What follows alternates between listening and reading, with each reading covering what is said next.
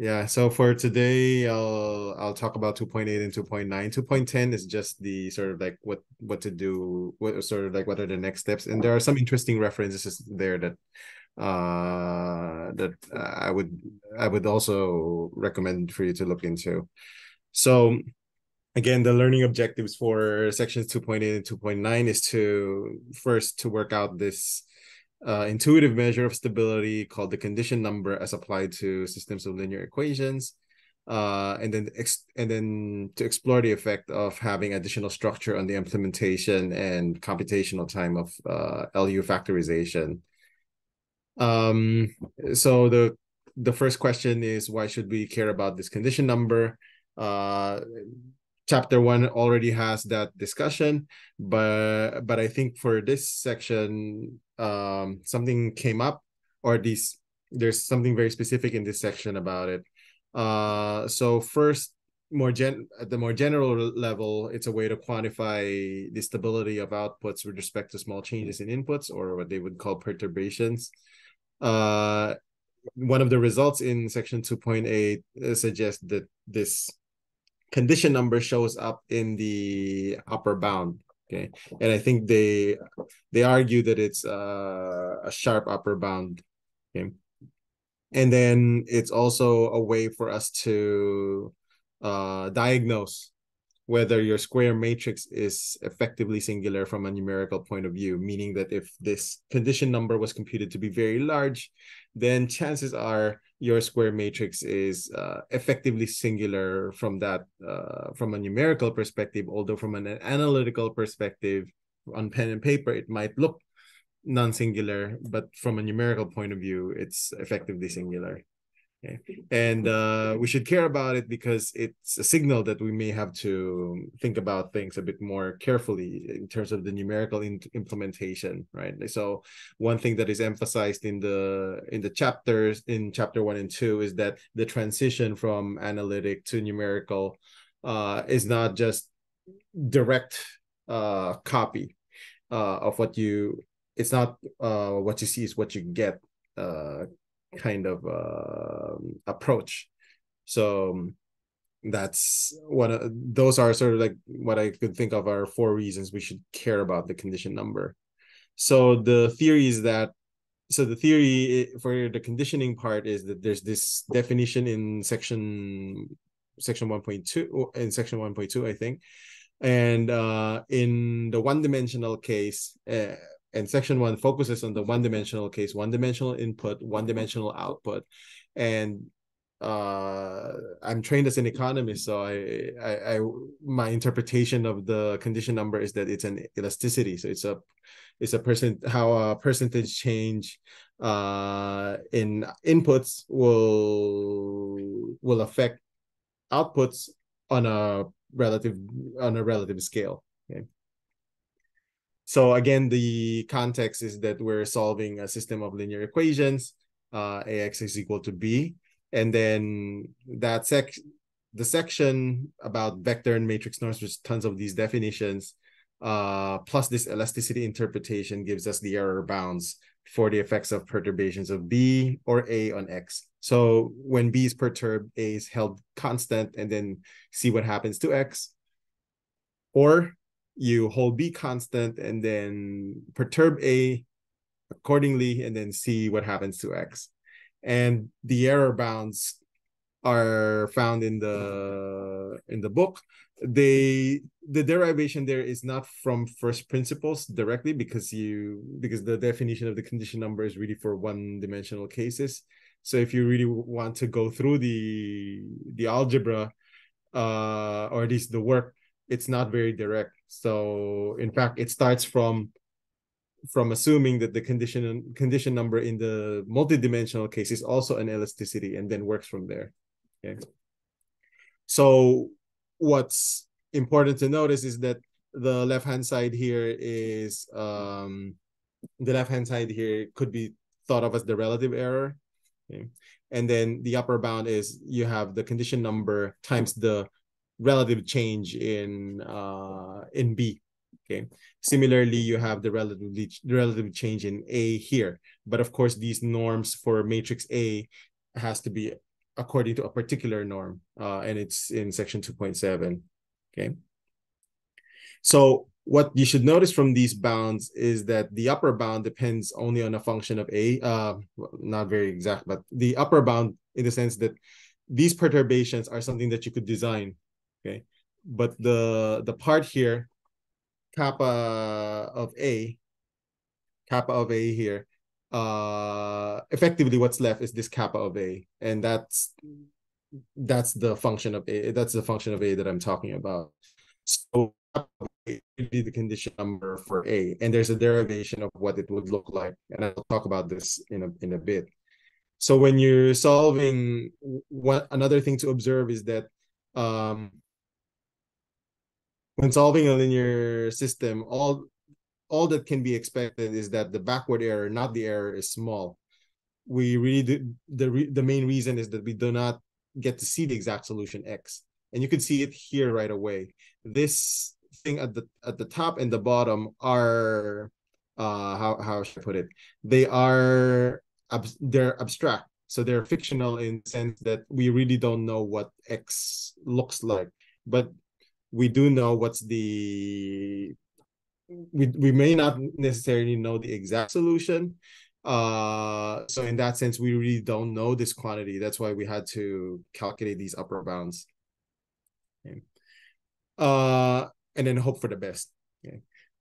And then one thing to also note is that one of the definitions in the book called the residual, okay, and the backward error are the same for a linear system. I think this plays a role in the next few chapters. Okay, so this is something to note. And then this kappa A has a closed form, and it kind of looks like this, and you see that the inverse shows up. The choice of the norm is here as well. And then effectively, you know that if this kappa, if this is not invertible, if A is not invertible, this part might, you will definitely run into problems. And this goes to infinity if A is singular. And if you take the log of this condition number for base 10, it gives you a rough measure of how many digits of accuracy were lost. So that's sort of like the condition number part, okay? The other part of the theory is the structured matrix part of the theory, okay? So what happens if your matrix has a special structure? Either you have zeros in strategic places, or you have a particular pattern. What will happen to the factorization and computational times? So a nice example is the symmetric matrix case. So if you say that A is symmetric, that means that A transpose is equal to A. But if you proceeded as if you just did LU fact or LU from the book, the restrictions that are implied by this equation are not used. So what this means is that the restriction that the ijth entry of A is the same as the jith entry of A transpose, that's not imposed when you do LU factorization at all. So in order to preserve symmetry, you need to do something else. So one approach would be to say something like, okay, I'll start with L unit lower triangular just like before, and then maybe LL transpose is a good idea, because if you take the transpose, you will still get LL transpose again, okay? But the problem is that if you do this, there are not enough independent pieces of information to pin down the entries of L uniquely. What that means is that if you have a unit lower triangular matrix, you already know that the top part are all zeros, and then the bottom part are, you need to figure out what's in the bottom part, except for the main diagonal, which you know to be all ones. So there are n times n minus 1 over 2 missing entries, but those are the missing entries. And you also know that on the top part, they're all zeros. So in that sense, and then in the A matrix, you have n times n plus 1 over 2 entries that you have information about.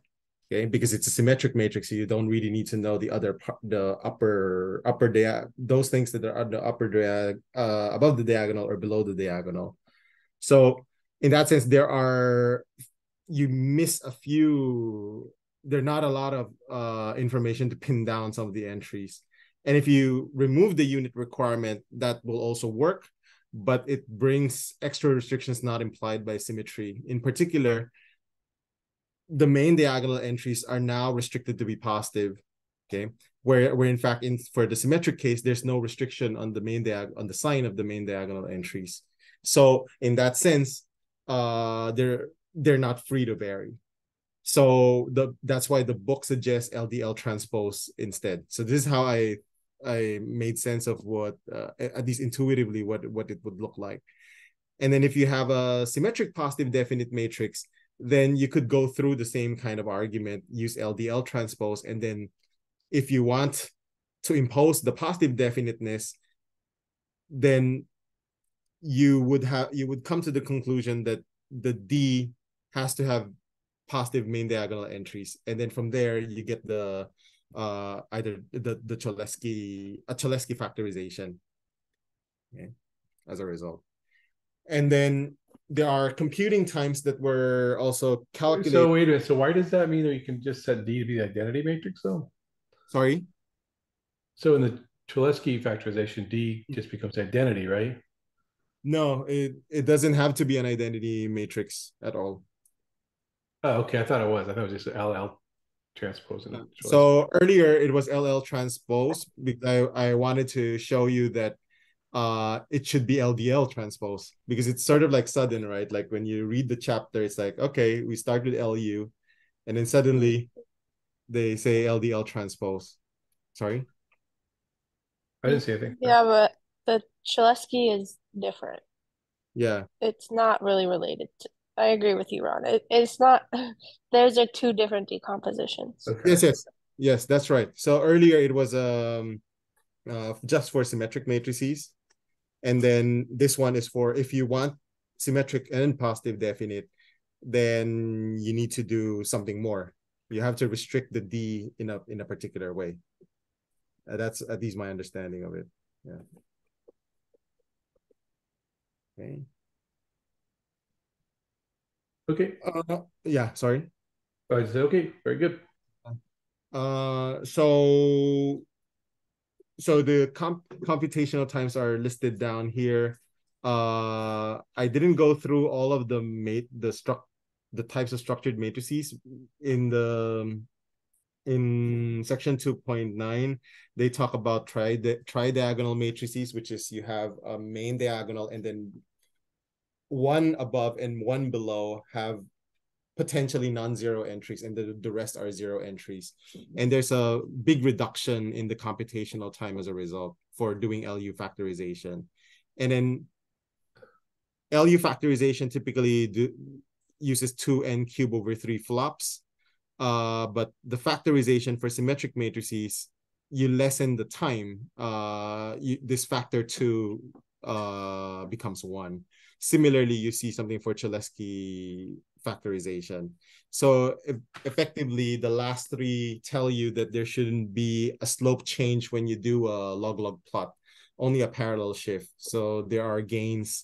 There are definitely computational gains, but it didn't make the slope of the line on a log-log plot. How should I put it? It didn't make it flatter. Okay. So there are special matrix structures that were spread around in chapter 2, and there are the numerically nice ones. There are the sparse ones, which is you have zeros on strategic places, and then you have the deadlier ones, which are the Hilbert matrix, which is one of the demo matrices, and then the Vandermonde matrix, which you've encountered in the polynomial interpolation section. They don't talk about this directly, but I did a bit of binging, and then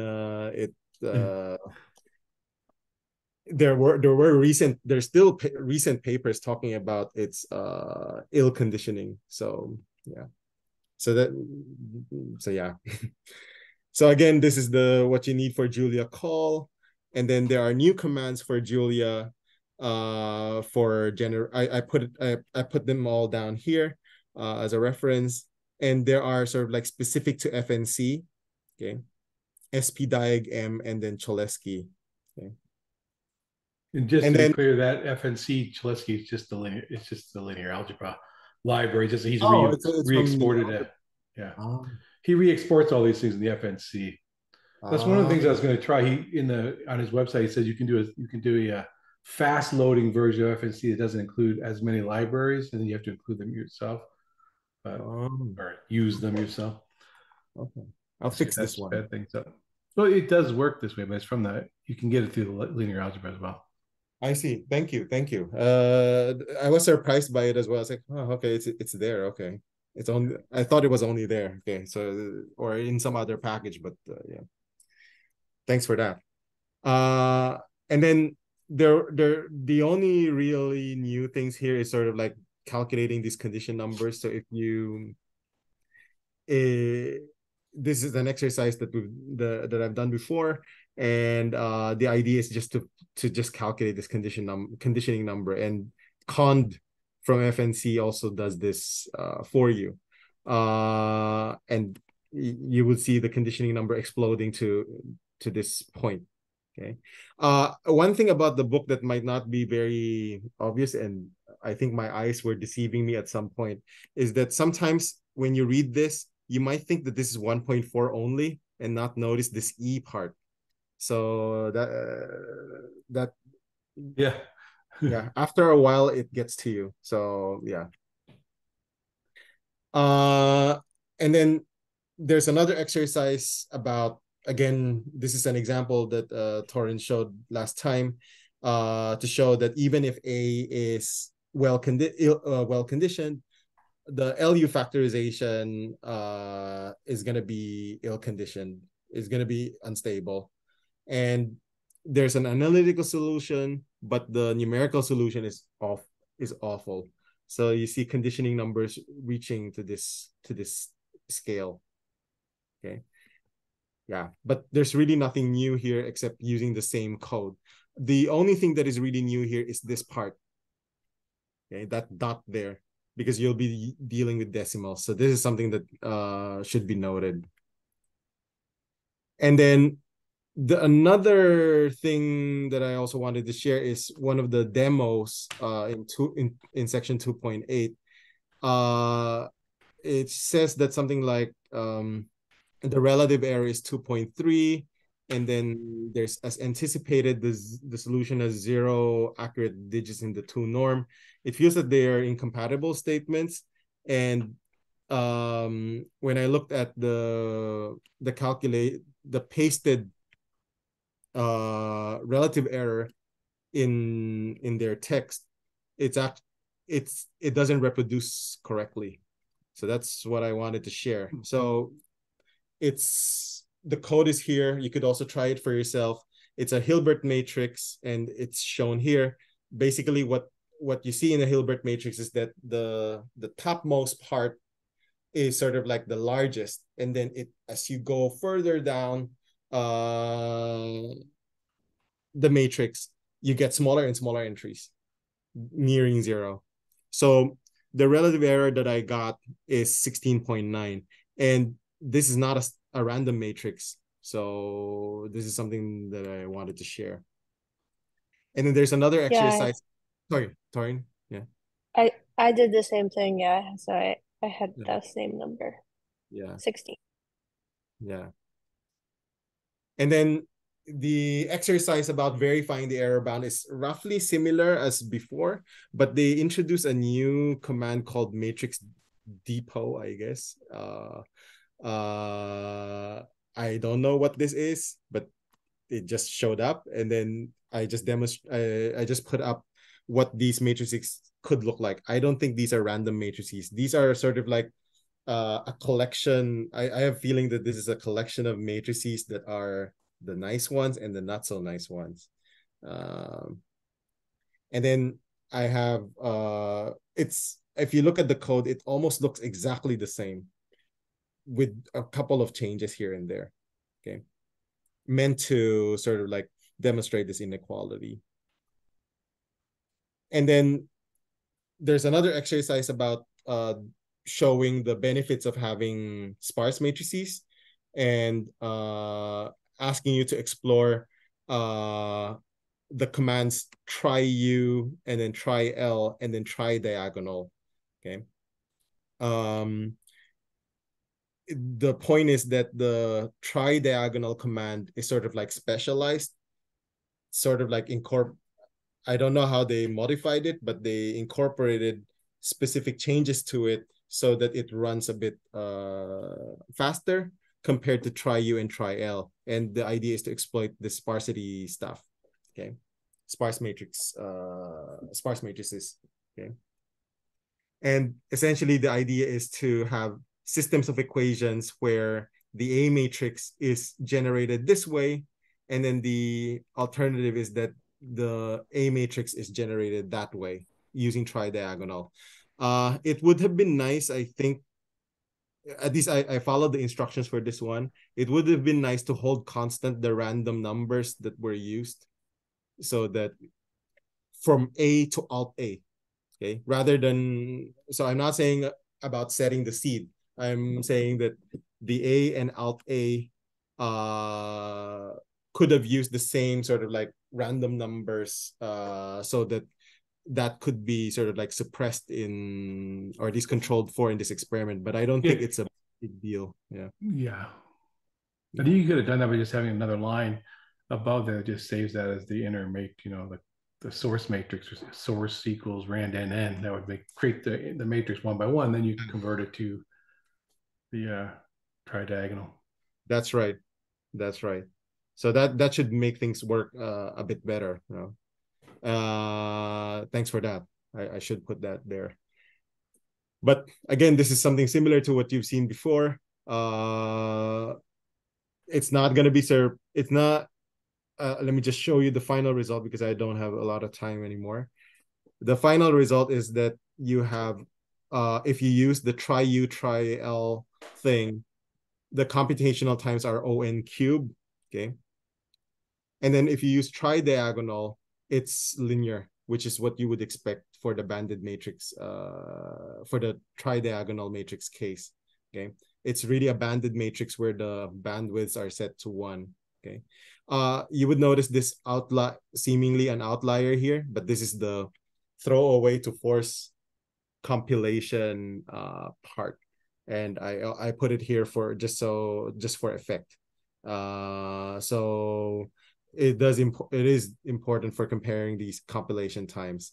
And the last point is that it's not enough to know that there's sparsity. You do have to modify the algorithm to exploit this sparsity. The book only has one situation where you're asked to actually do it yourself, and it's exercise 2.9.4. I didn't have time to work on that, so I left it for the moment. There, that's it for now. Done for chapter 2. We can now move on. If you have questions, remarks, or comments about this part, do let me know. I think it was very good. Very thorough. Yeah. Let me stop sharing. Yeah, thanks. I certainly didn't have as much time to do very many exercises. I only looked at 2 different exercises for this next section, or the first 2 parts, 3.1 and 3.2. So I'll try to get through both of those sections. But if I only get through one or section, I think I can still finish it up in the next week. It's not very long. At least I hope not, assuming I don't talk too slow. My usual problem is to talk too fast, so that should be a problem. Let's see. There we go. So these are the notes for chapter 3. This chapter is about looking at the overdetermined linear system. So In the last chapter, we looked at these things, systems like ax equals b, where a was square, but now we want to consider cases where a is rectangular, in particular when if a is m by n matrix, m is greater than n. It's longer, taller than it is wide, right?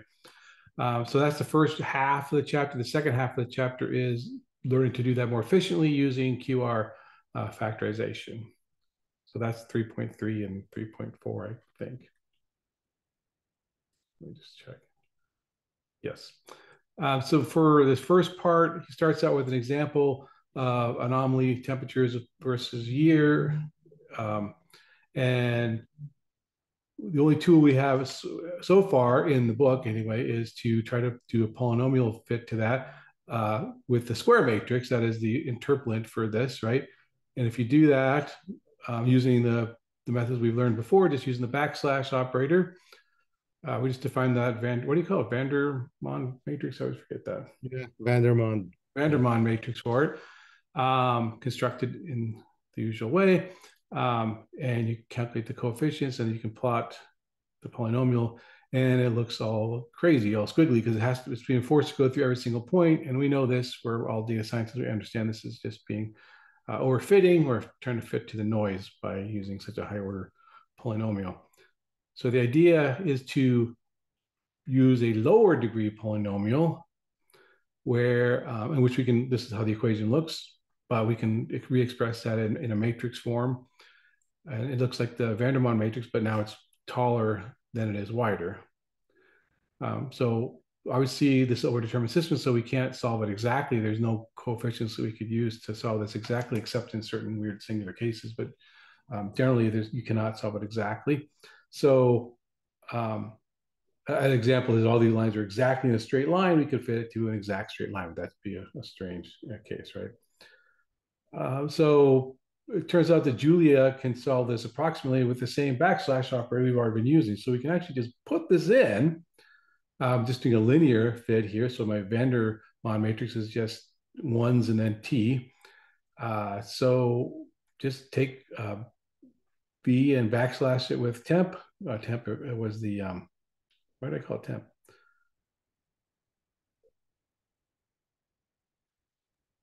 It's temperature. The temperature. Oh, temperature. I like thinking it's temporary. What? Why we got a temporary variable? Confused me. I haven't looked at this for a few days. So in any event, we can just use a backslash operator. It does some magic, and it will find a good line to go through there. And that's basically the introduction to that section. So what's a good line? This is what's called a least squares fit. So the problem is formulated in this way. We have some function, this is more general than we did before. Now, instead of just having a t squared, t cubed, we can have any functions, any fixed functions of t, and then we have coefficients in front of them that are linearly multiplying these functions. And we want to make as good a fit as we can to f of t using these sometimes called basis functions.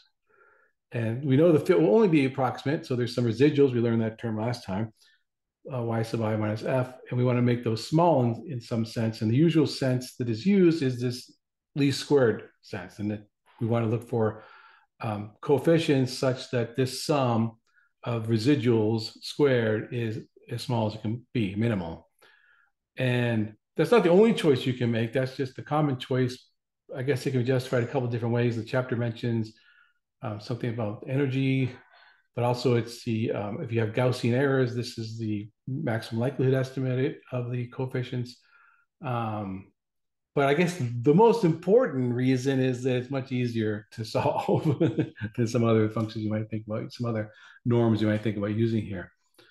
Again, we can write this as a matrix problem where the residuals are equal to this output, and this kind of Vandermonde form type of matrix sort of, times our coefficients, or written like this, b minus ax. So this is the same kind of thing we've seen before, but now we can't solve for 0, but we can solve for some minimal r. So the least squares problem is then to minimize r transpose r, which is the same thing as what's being expressed up here in this equation. I guess that's another nice thing about it, is the least squares can be expressed as an inner product, which is what makes the algebra easier. So all that wraps up into this definition that he gives. This is the definition of the least squared problem. forget about all this. It's basically a matrix problem. We've got some matrix that's rectangular and tall. We've got some vector B, and then we want to find X that can minimize this equation here, this norm, this 2 norm. That's the least squares problem as a mathematical problem. So we're trying to find an X that makes it so that AX is close as possible to B. This is a little digression he goes into about, hey, many problems that don't look linear, you can turn them into linear problems with transformation of variables. This is something I'm sure we all know, but just to emphasize it here. For example, if you have an exponential function like this, you can take logarithm and turn it into a linear function. Or if you have a power law, you can do a log-log transformation and then turn it into a linear function like this. There's an interesting exercise he has for this that I thought I would repeat here. Exercise 3.17 talks about Kepler. He found that the orbital period of the planets depends on the distance from the sun, the mean distance from the sun, according to some power law, tau equals c times r to the alpha. And he found that alpha was actually a simple rational number. And there's physics, there's reasons involved in physics on why it should be a simple rational number. But let's look at some data. So we can perform a linear, he asks us in this problem to perform a linear least squares fit from the table. So he gives us a table of orbital periods in days and distance from, or mean anomalies, mean distance from the sun in megakilometers, I think with the units, which is a strange unit. But in any event, we can just plot that and see what it looks like. It looks like this. We can, because it's a power law, we can do a log-log transformation and turn to a linear problem. It's going to fit, y is now log tau, x is now log r, and sorry, not x, but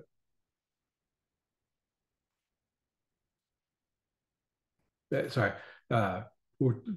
x is log r. And so we can put that into our little tall matrix here, just using this point operator, which you gotta get used to. It looks like almost any function you can, if you use a little dot here after, it'll do it point-wise, element-wise, which is kind of interesting. And we can use our backslash operator to solve that. And the only coefficient I care about is the second coefficient, which is this alpha right here. And there we see it's 1.49864 in the fit. It's very close to 3/2, which does match Kepler's third law, which is usually expressed like this: tau squared is proportional to r cubed. Just for fun, we can plot that and see that it does fit. Well, I actually use the real, not the real, but actually use the coefficient, the fit coefficient. It works really well. Be interesting to put in 3/2, but I think that it's so very, very close. I don't think you'd see any difference in the line. Okay, so that's that exercise, just to show that we know how to do transformations. Now, the next thing is, let's go ahead and see what's going on with that backslash operator. What is it doing? So the first step to doing that is to look at the normal equations, and that's what this section is about.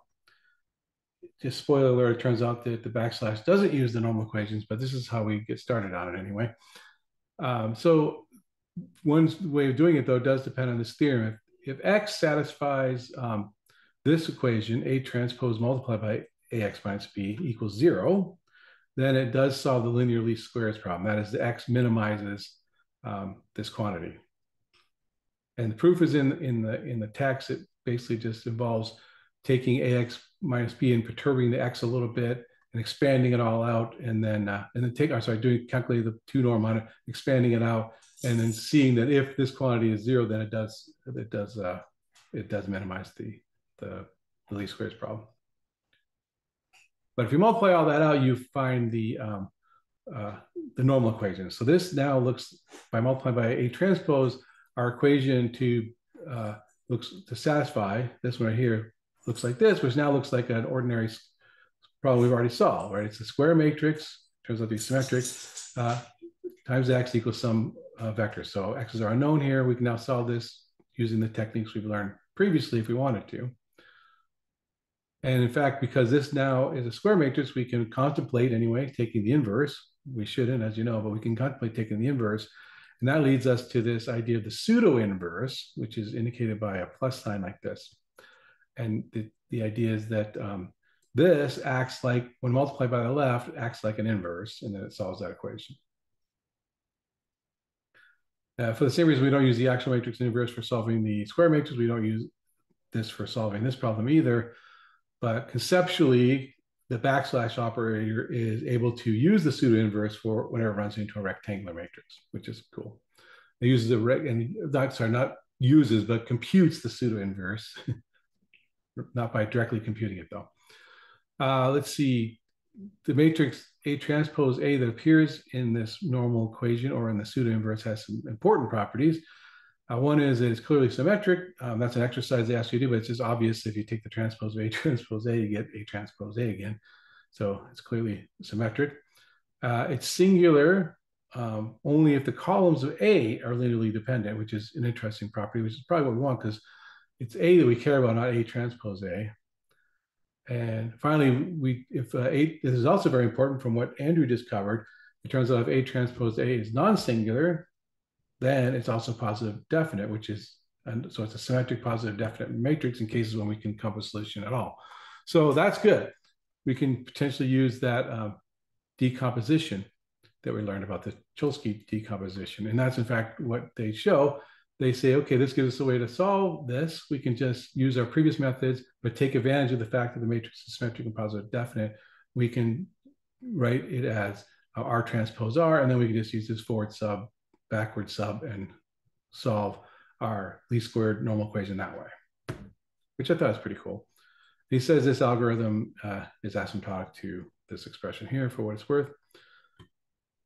Basically order n cubed, or I guess you might say order.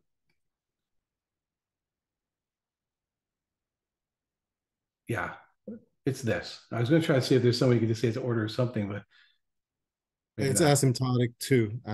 No, this is asymptotic to this, but I'm saying it's big O. Right. Well, how would you rate this in big O? The problem with the M and N, right? Yep. Yeah. Well, both of them play a role, so yeah. I guess it's going to be that whole thing. Yeah. I guess it depends. Like if you're worried about, if you have like a fixed number of columns in your matrix, but you could have more observations, then that would be, M getting bigger, then it's only order M, which is nice because that means I have more observations, it's not get that much harder to solve. But if I have more columns, right, more variables, then then it scales very poorly. Yeah, that's right. Okay, so the next section, we're great on time, talks about conditioning and stability following on from what happened in the last chapter. He says, first of all, he says that the algorithm Julia does not use the normal equations because of instability. The instability is caused by the way the condition number works when you're dealing with the normal equations. First of all, he defines the condition number for a rectangular matrix to be very similar to how we define it for a regular square matrix, just using the pseudo inverse instead. Okay. So he says when the residuals are small, the conditioning of the least squared problem is order of K, kappa, right?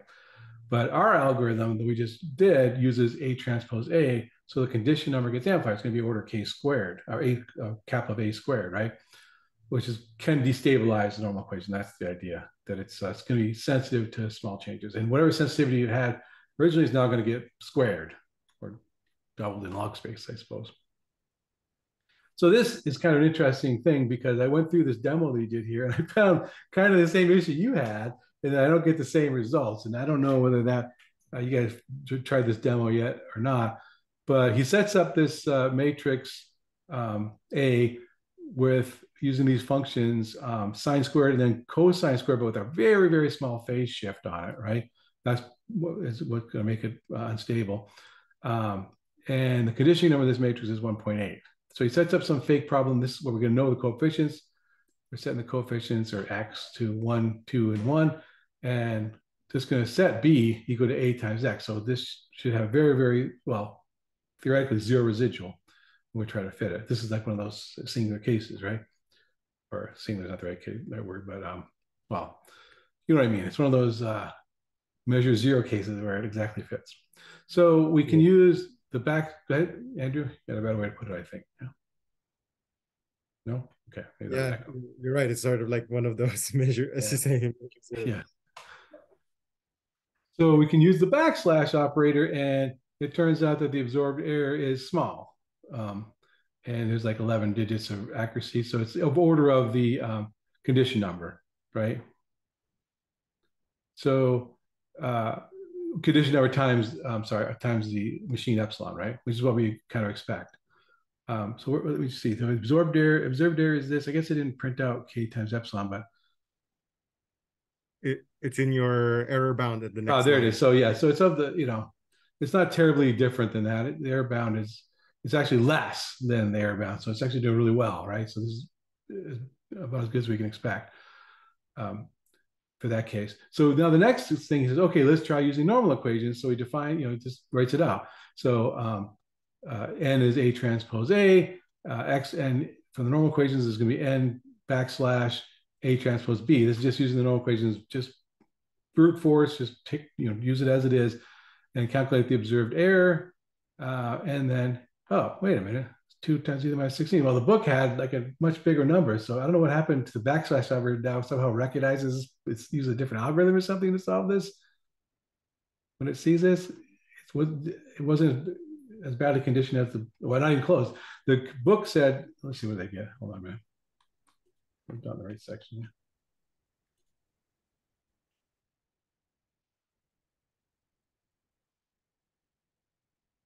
They got 2 accurate digits as opposed to 15 as we get here. So that's a very different answer. I have no idea what's going on there. So yeah, I also got 15, but my other numbers are different from yours. Okay, I don't know. Yeah. This is the same as what I also shown So earlier. I have no idea. But for fun, I say, okay, let's try this LS normal thing that we defined ourselves, right? Where we're actually going to use the back sub forward sub thing. In that case, I do find, that only 2 digits of accuracy. So that instability does come through if we do the back sub forward sub thing on the normal equations that we defined ourselves in above. So anyway, I thought that was interesting that whatever the backslash operator is between when he wrote this chapter and then they must have made some changes to it, I assume. Unless there's something else I didn't see any. Now that you guys, or at least Torrin, you've seen the same thing, I assume that they've made some kind of improvement to the backslash operator to understand that's in this kind of situation and fix it. What it's doing, I do not know.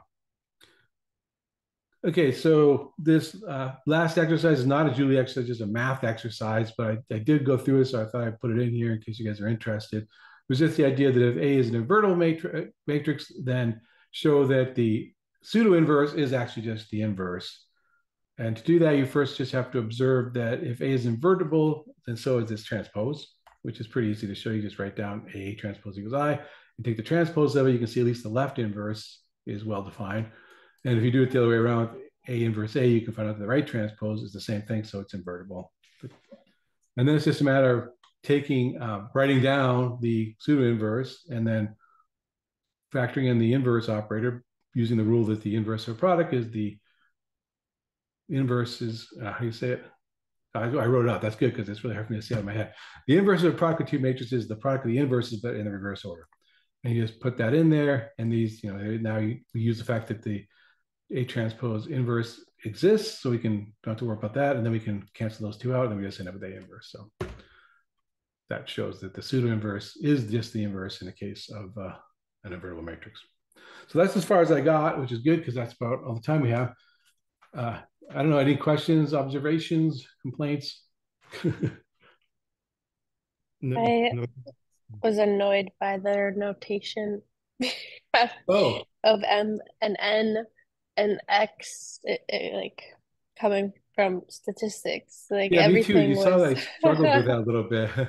And when I was looking at that equation, like, well, that's not actually X because X is the coefficient. So Yeah. I struggled with that too. But, yeah, I mean, we're all familiar with thought, this thing, but it's just an interesting to look at it from this kind of more theoretical way, right? yeah, and from the condition number, because I can't think of a single time where like we had to, find the normal equations, but I can't think of a single time where somebody was like, well, make sure you use like a good algorithm for it. Well, that's why this is, It's of just like, course, a book on numerical computation, right? It's like yeah. what's going on behind the scenes, all these clever things we use, like an R, that one of the reasons why I R is don't such a great thing is know, that they've done all that work, right? but do they? So does the LM function I not just do like solve like matrix inverse? I don't I know. know it does not. No. It probably does QR Yeah, I factorization. think it does. I think I did remember. Mm, And that's what we're going to talk oh about yeah. next two sections. Things about QR factorization, how to do this whole thing better without using the normal equation. Oh yeah. I Yeah. I guess you can specify the default, yeah, is QR for the LM function. we so when I studied this sort of like least squares kind of stuff, there was a big emphasis on multicollinearity at that time, or at least there was around that time. So it was like the condition number did show up, but it's more of Mm, like okay, it's you, the main thing, or at least the main takeaway from there was that you should avoid, or you should choose your variables a bit more carefully, right? And then you hmm. also have to think of the parameterization a bit more carefully, like what parameters you want to identify. Maybe you're not interested in the separate effects of two variables that are highly correlated, but rather the sum or the difference or whatever. So That's still something, important. I Hmm. mean, in the yeah, book Introduction to Statistical Learning, that's a book club on here too. They spent some time on that. yeah. Yeah. Yeah, That's a but good book, by the I way, if you think not do it. I've only discussed multicollinearity in terms of like statistical performance and not computation, like accuracy, I guess. Yeah. Yeah.